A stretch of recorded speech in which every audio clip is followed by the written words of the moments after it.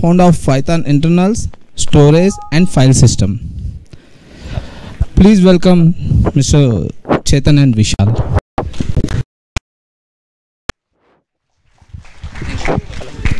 Thanks, Shiva. I think we'll have to bear it with this kind of distraction in between. Okay, so let me start this talk by introducing ourselves.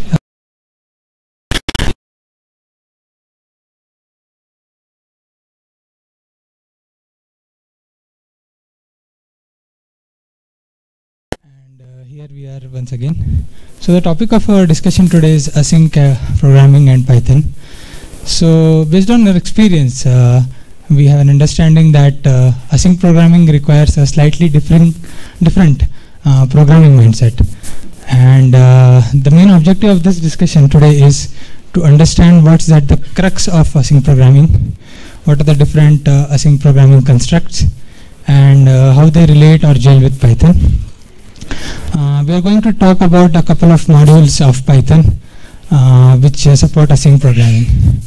And since it's a slightly vast or a exhaustive topic, we would prefer this to have a open discussion on this. Yeah, so let us start with some basics. So any programming task can be either IO bound or a CPU bound. So when I say IO bound, it can be waiting for a raw input, or a file IO operation, or a network operation, or making a HTTP call. It's pretty simple and clear. CPU bound task can be a humongous calculation in memory task, like calculating factorial of 1 million, or if somebody who is familiar with video processing, video transcoding is a very CPU intensive task. But what's up with this IO tasks? So are you really sure when you do a IO task, I can say that this task can be completed in X amount of time? We are never sure about that. What if that particular raw input that we are looking for never comes in? What if the bandwidth of our computer is less, that the HTTP call takes too long a time? So we are kind of not sure. And let's understand this concept slightly better with an example. So let's say I import a very famous module called request, and I make a get call on google.co.in, and let's say hypothetically my bandwidth available to me is 1 bytes per second. So won't that take too long a time? Yes, and if that's my only task in the web app that I have built, God forbid, I don't know what will happen to that. I think only way of looking at it is I can go ahead and have a holiday and come back, and then the task will be done. But can we think of a model where we can do certain things in a concurrent way? While one IO task is being done, can I go ahead and do any other IO task? Obviously, your application, web application, or any other program that you build will not have only one blocking IO task. It can have multiple IO tasks. So while one is happening, can we do something better in that time frame, or can we run any other IO task in that time frame concurrently, is the thought process. And this is what is called as non-blocking or async programming. So as per theory, non-blocking is nothing but essentially making the ability to make continuous progress. I mean, let's not stall, let's not get blocked, let's make progress continuously. Kuch na kuch chalte rehna chahiye, that kind of attitude. And with blocking task, let's say the example that we took in the previous slide, all my resources, CPU, memory, are getting blocked on a particular IO task. So there is a monopoly kind of mechanism that is created here. So non-blocking paradigm forces me not to do that. Also, when we take care of these things, it gives us better, lower latency, or can give me a higher throughput, or if it is a web application that I am developing, it will help me build more responsive web apps. So now I think it's a good time to know what are the three different programming models we are targeting here. So first of all, synchronous model, very easy to understand. I have three tasks. Once the task 1 is done, only then will I move to task 2. And the task 2 is done, only then I will move to task 3. So it happens in a serial way, and the total time taken would be the summation of individual time taken by each of these tasks. Threaded model, I try to create multiple threads and try to get these things done in a parallel way. Of course, in Python we have certain issues there, but this is more of a programming understanding rather than relating to Python. And asynchronous model, why not interleave concurrent tasks and get the desired availability of, capability of executing parallel IO tasks. So just to take an example, in a mathematical way, I am making a HTTP call to this domain, and let's say this is the same task, and I call it task 1, task 2, task 3. So in a synchronous model, the total time taken would be 1.2 seconds. In a threaded and in a asynchronous model, the total time taken would be slightly better, slightly lower. So what's the magic here? What's happening here? So let's go a bit detailed in this. So any web framework that you have worked on, maybe Twisted or Tornado or any async module that you have worked on, essentially works on this paradigm or this fundamental. So here this event-driven web server is the Tornado or a Twisted web server, and whenever there is a request from the client, this event web server is responsible for handling this request and sending it back to the IO loop. The IO loop is responsible for handling the event and sending back to the event handlers that it has been designed for. So if you go one level advanced, so IO loop is nothing but a design pattern in itself. It's based on the reactor design pattern. So the reactor pattern tells that it's used in every non-blocking framework and works on a philosophy of a single threaded loop. So this is nothing but a single threaded loop which is waiting on events, and as soon as we have the events being come up, we handle them with the default event handlers as we talked in the previous slide. But who is monitoring for events and where does it happen? So let's say I develop a web application using Tornado web framework or Twisted web framework, and in my application I am making certain IO calls, 4 to 5 IO calls, and for every IO call that I make, I create a socket and a file descriptor is associated with each socket. So when I develop my application, I tell the framework, Tornado or any web framework, this is the file descriptor that I have, so why don't you monitor these file descriptors for me? So Tornado in essential will maintain a list of file descriptors, events to monitor, and the associated event handlers for each of these events. But who is exactly monitoring these events or monitoring the FDs for event? That is a kernel level construct. So there are different libraries in different operating system flavors. So KQ is used in Mac OS and Select is using in Linux. So these are some kernel level libraries that provide event notification in a non-blocking way. And what are the events exactly? So event equal watches for file descriptors and returns the required events, which are read, write, and error. So now that we are kind of good in understanding what's the async programming way and what lies at the crux of it, let us now associate this understanding to some constructs that are available in Python with Vishal. Thank you, Chetan. So now we know basics of async IO. So async way we can summarize as it is good for applications where you have a lot of IO tasks that are happening, and those IO tasks would be running in an interleaved manner. All of those tasks are supposed to be independent.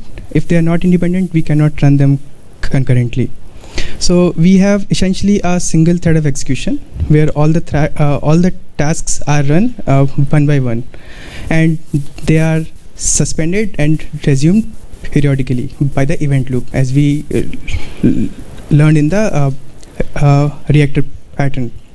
So benefits of async IO is you don't need more resources, and the program is quite simple. Then your IO task won't block. Even if it is blocked, the whole application doesn't stall at all. So things are progressing all the time. So food for thought for all of you. With async IO, can we solve one of the perennial problem in Python called Jill. Just keep thinking about it. So let's understand how async IO programming is available in Python. So Python has web framework as well as programming module for applications. So we will start discussion with async IO module. So async IO is part of standard Python distribution now. It has been released latest in I think early this year, and applications are backward incompatible with async IO because it's available only for Python 3.4 onwards. So async IO is a completely new way to write your Python applications. You need to think things from scratch. You need to learn what are the constructs available in async IO module and how to write your application using those constructs. So async IO is essentially the same as we learned in the async paradigm. It gives you a single thread of execution. That thread would be handling multiple events. Each event is actually a task. So to run those tasks, it uses cooperative scheduling. So it's a fancy term for just suspending something in progress. So if you find that a task is stalling the application, it will suspend itself, and when the event is done, it will be again resumed. So in the meanwhile, we can run another task. So the calls like select, epoll, all these calls are wrapped in a library called libevent. So this library is common for Windows and Linux, and the underlying implementation is different for both the operating systems. So async IO internals, so these are the major components of async IO module. We will understand them one by one. So let's start with event loop. So as we know that it's a single thread, so this thread would be responsible for running your application. So the major responsibilities of event loop in async IO is to schedule a task. You can register callbacks, it can handle signals, it can allow creation of transport and connections, as well as it provides an interface to thread pool in case you know that a task is going to take a lot of time, so you don't want to run that task in your event loop. You can offload that task to a thread pool. Next is a coroutine. So we all know a normal function in Python. So a function is just a bunch of lines of code that runs serially one by one. Coroutines are special functions wherein you can suspend execution of your function at will and resume it as soon as the particular event is done. So say in the beginning we had an example wherein we are reading a data from a socket, and if that call takes a lot of time, in that case we can suspend the execution, allow some other task to run, and when the data is available we can resume the execution of our function. So coroutines are decorated by async IO.coroutine, that's a keyword, and in async IO coroutines would essentially have a yield from statement. So we'll learn about it in an example. So third important construct is a task. So coroutines are run by a task. They are wrapped in a task and then put in the event loop. Event loop will schedule the task, and if a coroutine suspends, so task will allow another task to run, and as soon as the coroutine resumes, it will pull the task in the event loop. So actually in async IO, the event loop employs two queues. So these queues correspond to two different category of tasks. So at any point of time of your application while it's executing, you have tasks that are either ready to run or that are blocked on some event. So tasks that can be run immediately are kept in the ready queue, and if we find that a task is about to block, then it will be moved to a suspended task queue. if you want to create a task in Async.io, you just have to call either the async function, or you can call a create task function. It has been added recently in Python 3.4. Now, since IO is essentially an operation for which the result is available in future. So futures are unresolved references wherein we don't know when the result will be available. It could be a value, it could be an exception, anything. So here we have an example. So we create an event loop with get event loop call, and we create a future object. Async.io.async will it will here you can see. So Async.io.async. So Async.io.async will create a task. That task is actually running a coroutine called slow operation, and we have a yield from statement here. So as soon as the future object is called as an argument to the coroutine, and we see that future.add done. So as soon as the future is available, we'll call a callback called got result. Now let's go to the coroutine slow operation. Here, as soon as the execution of the coroutine starts, we sleep. So whenever we as soon as we sleep, the coroutine is suspended. After a second, it is resumed and the future is set. So when the future is set, we call the callback got result. So we print the result and we stop the loop. So this is a very basic example of Async.io. It almost uses all the constructs we have learned so far. There are more constructs called transport and protocols. So the majority of your work will be done in these constructs. So transports are a way to connect. So you have sockets, you have pipes, you have SSL connections, and protocols are just applications. So Async.io gives you wrappers which are non-blocking for various type of calls, like socket creation, reading, writing from the socket.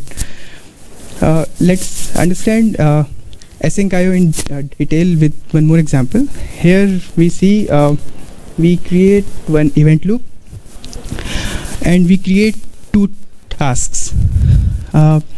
So these two tasks are using the same coroutine. Here we see there are three tasks which I'm three blocking calls. So these calls are supposed to run serially one by one, but as soon as we create a task 1 with channel 1 and the execution of the coroutine starts, the yield from statement in the beginning of the coroutine suspended. So while it is suspended, the another task can begin and it will start its execution. So whenever the connection is created, the coroutine is resumed and it will move to the next statement. The best way to understand yield from is to just ignore them. So that's what Guido has told. So you don't have to look at them, just ignore them and just believe that it is running synchronously one by one. So one more thing to add here is, like, even though these two tasks are asynchronous, but we need the operations that are under my subscriber. Those are synchronous, because the first one should complete only, then the second would make more sense. But in itself, these operations are again async. So that is one important thing to note here in this case. Yeah. So we have one more example. So we create an event loop. So event loop is a must for any Async.io application. So in this loop, we create three tasks, which is a combination of IO and CPU tasks. So all three tasks would be running concurrently. So good thing with Async.io is you don't need a very hi-fi machine to run your application. Even with a single core and without more memory, you can run your application efficiently. So as soon as all the tasks are done, we will wait till all of them are complete, and as they are complete, we'll close the loop. So this is an interaction with Async IO module in Python. Now I would hand over to Chetan to help us understand the web framework, which is Async, and it's called Tornado. So Chetan. Thanks, Vishal. So all the concepts that we learned till now, like in async paradigms or with Async IO, all the same are at the heart of any asynchronous library. So if you learn about the basics, you can implement it anywhere. That's the philosophy that we have. So a similar thing can be done for Tornado as well. So the event loop that we started with is implemented in Tornado with IO loop class.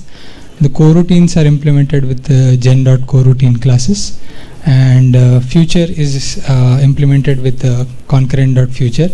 And again, as Vishal mentioned, the transports and the protocols that we have in Async IO, similarly similar constructs we have in Tornado as well, and those are implemented in IOStream.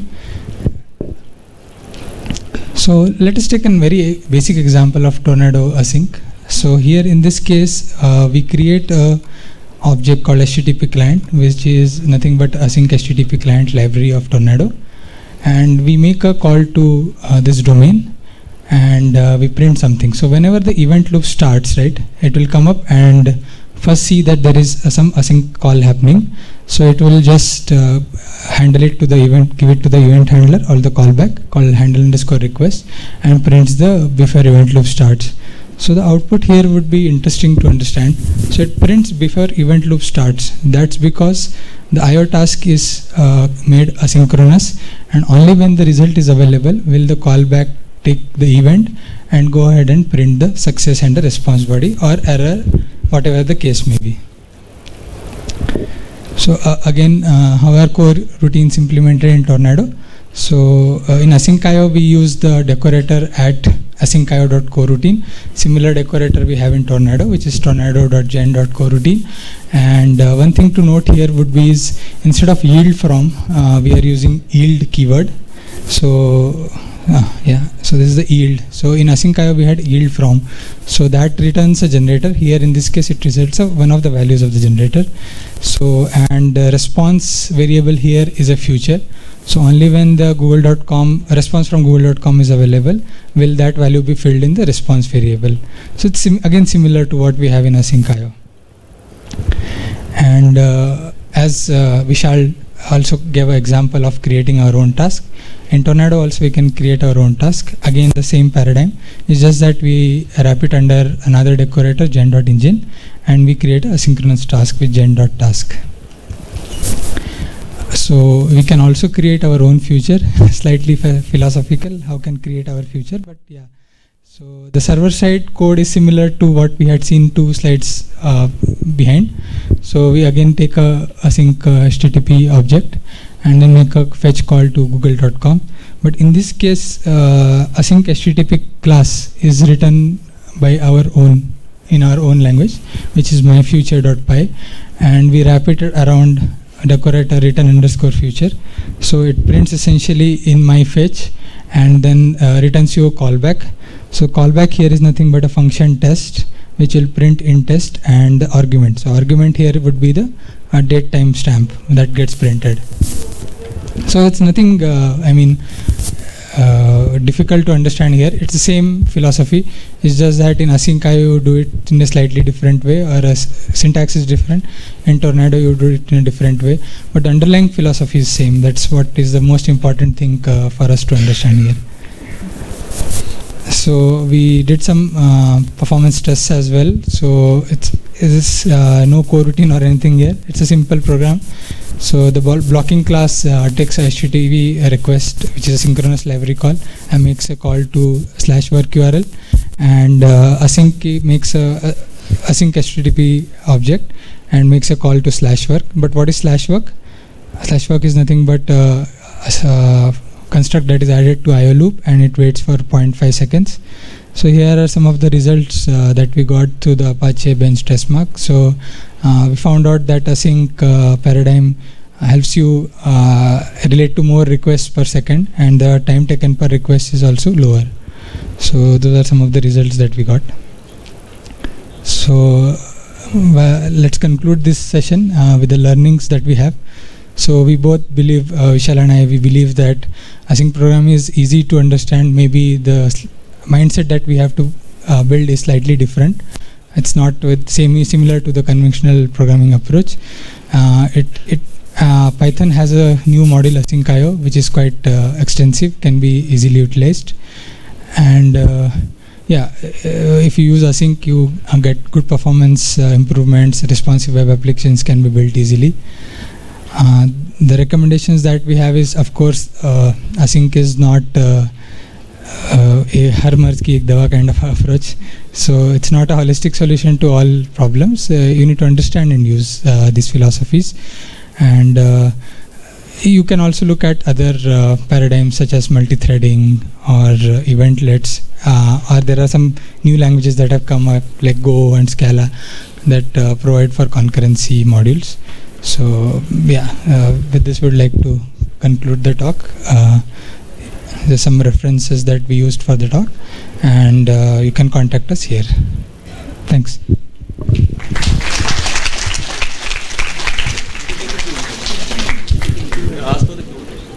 Okay, so let's have some discussion if you guys have.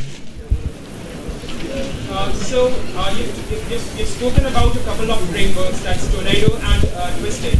Now I've used Twisted extensively, but I don't know what the difference between Tornado and Twisted. So that's the whole, just to repeat the question, what's the difference between Tornado and Twisted in an async context? So as we understand that we haven't used Twisted extensively. We have used Tornado, and somebody would have used Twisted extensively. But our philosophy of this talk is, if you understand the basics, like what are the different paradigms that we are working on, it's not difficult for us to learn the other one as well.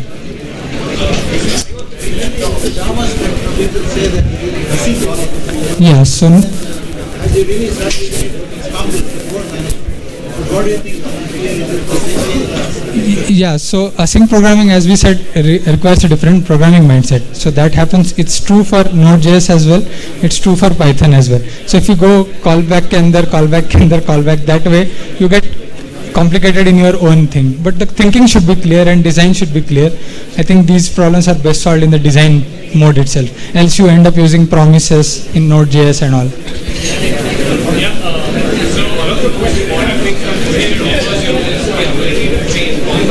Right.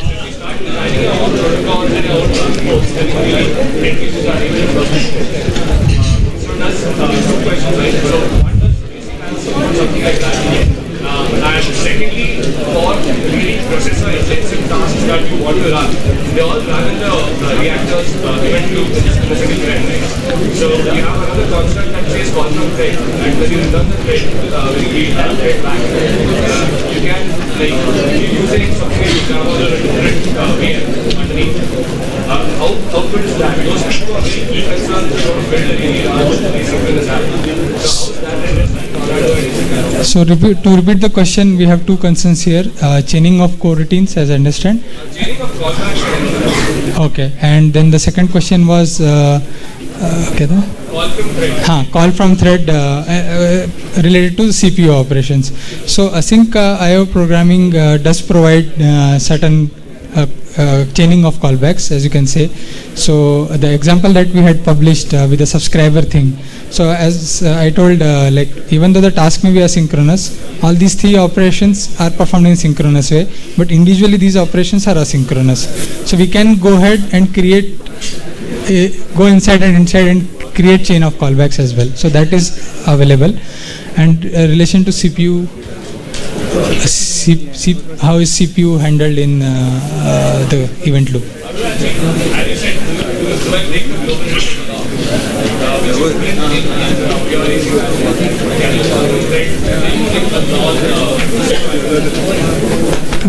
Call from thread. I didn't get the question.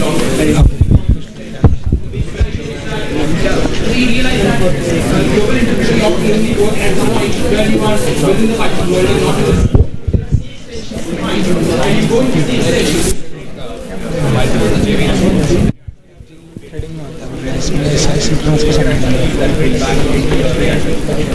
Or if your resistant reactor is based on C event, feedback can you do that?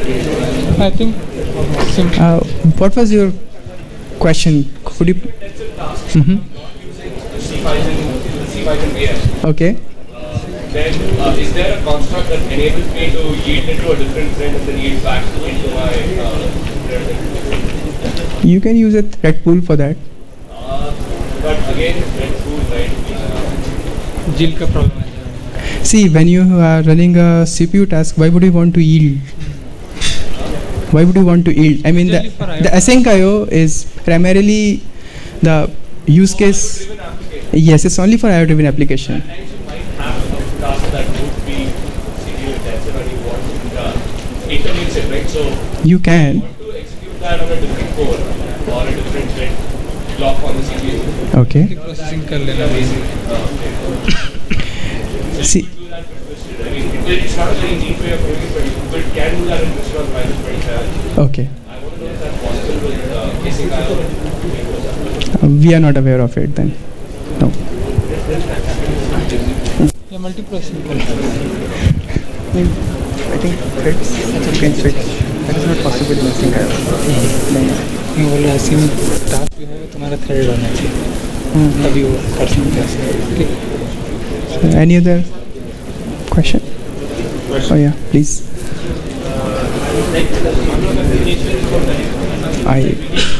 Couple of libraries are available to connect to database.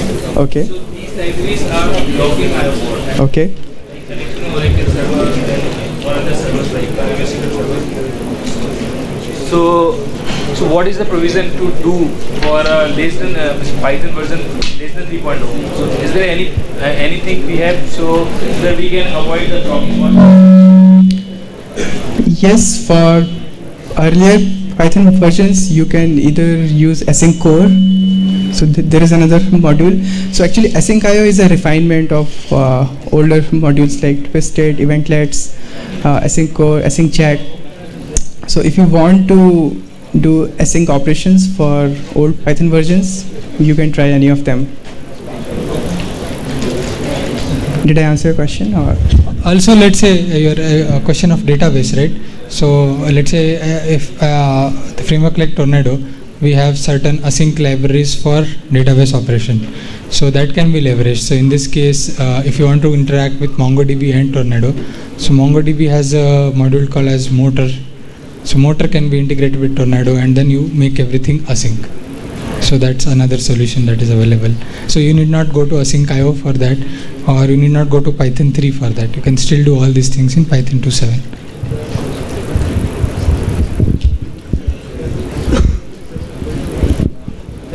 Okay, thank you. Thanks a lot, guys. Thank you very much for your time.